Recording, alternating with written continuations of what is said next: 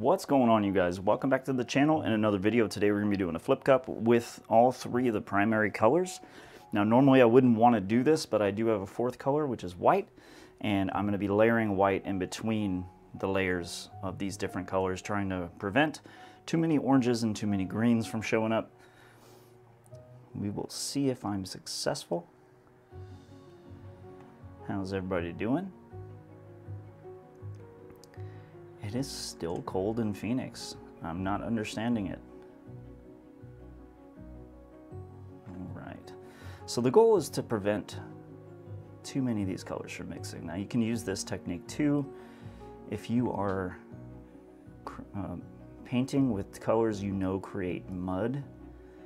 As you can see, I'm trying to avoid letting the paints touch each other or churn. I do not want a lot of mixing. Now there is no silicone in any of these colors, so we should have a nice wispy ethereal look to them,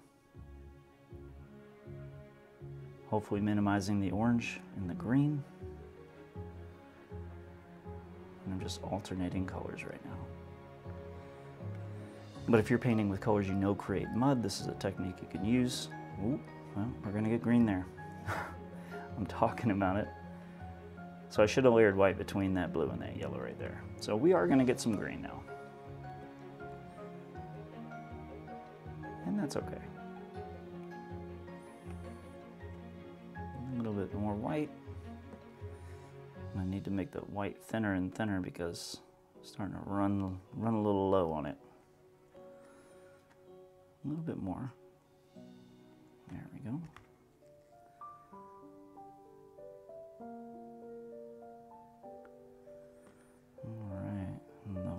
Bit of white we have.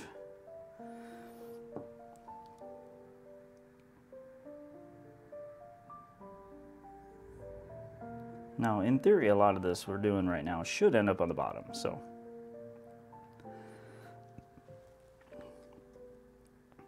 I want to see the difference.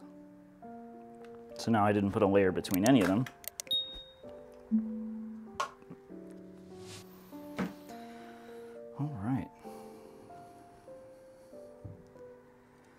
Beautifully layered cup right there.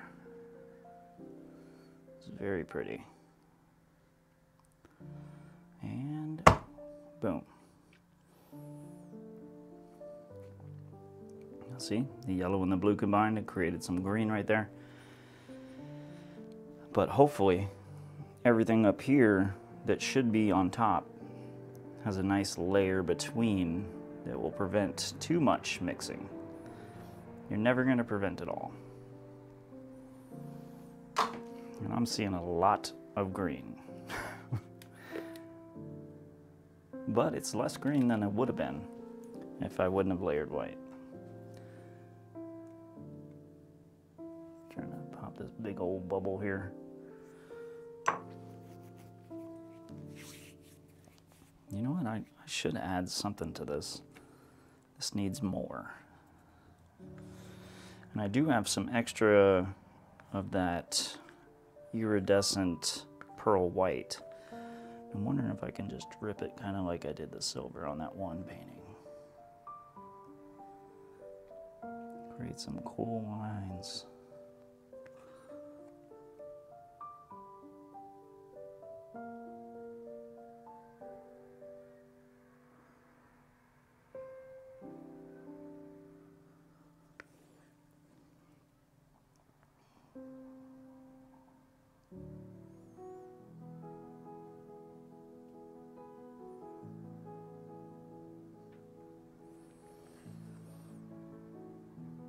Now everything that looks like cells is just bubbles that popped. All right. Well, let's see what we got going on here now. Yeah, man, I almost feel like it needs more because once I spread it, it's just gonna have this little bit here. Let's see, what can I do to it? Do something to it. I have this small little dotting tool. I do want to make maybe some small lines here.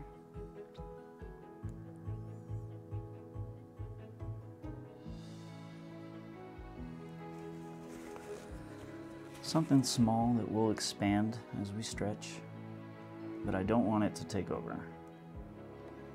So I just want to drag through it, and as you can see, when I drag through it, it's revealing that really dark blue that's underneath. That is awesome.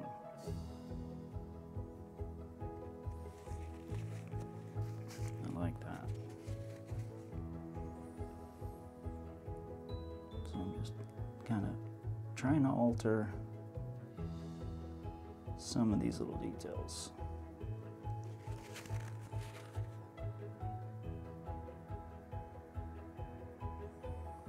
Maybe a spiral here.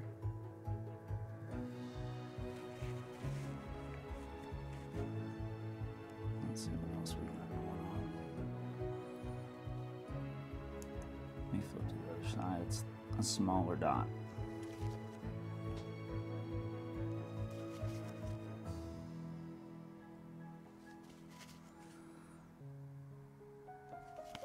I like that blue color that's coming up underneath. That's really bright. Really, really nice blue.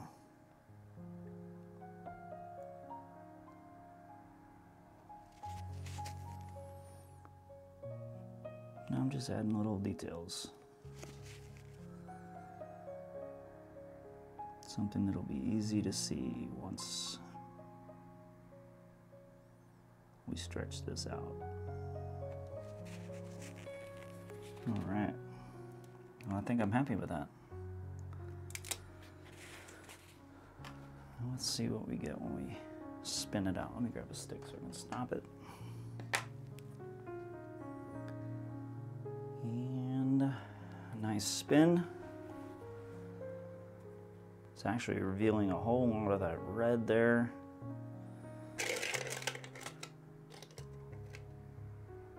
Ooh, I like that. We did get a lot of green, and I think the green predominantly came from when we accidentally layered the blue over the yellow. But we still have that defined red, the blue. We have some yellow in there, but that was because of the mixing. But I like that. That looks cool. Let me bring you guys down. We're gonna check this thing out. This came out so nice.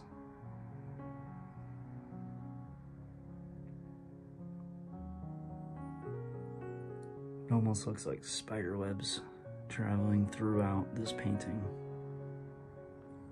Looks really nifty.